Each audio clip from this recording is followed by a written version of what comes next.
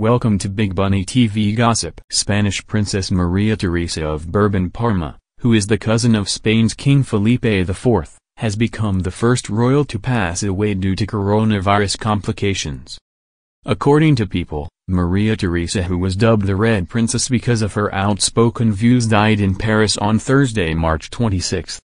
The princess was a professor at Sorbonne University in Paris, and at Complutense University in Madrid. The princess, a loyal advocate of women's rights throughout her life, was never married.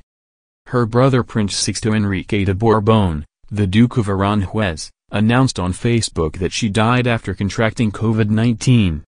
Along with a photo of the princess, the prince wrote, "Sr. Don Sixto Enrique de Bourbon communicates that this Thursday, March 26, 2020, has passed away in Paris, at 86 years old. His sister Maria Teresa de Bourbon-Parma and Bourbon-Busset, victim of coronavirus COVID-19. The family held a memorial service in Madrid on March 27. Other royals who tested positive for COVID-19 are Prince Albert II of Monaco and Prince Charles of Wales.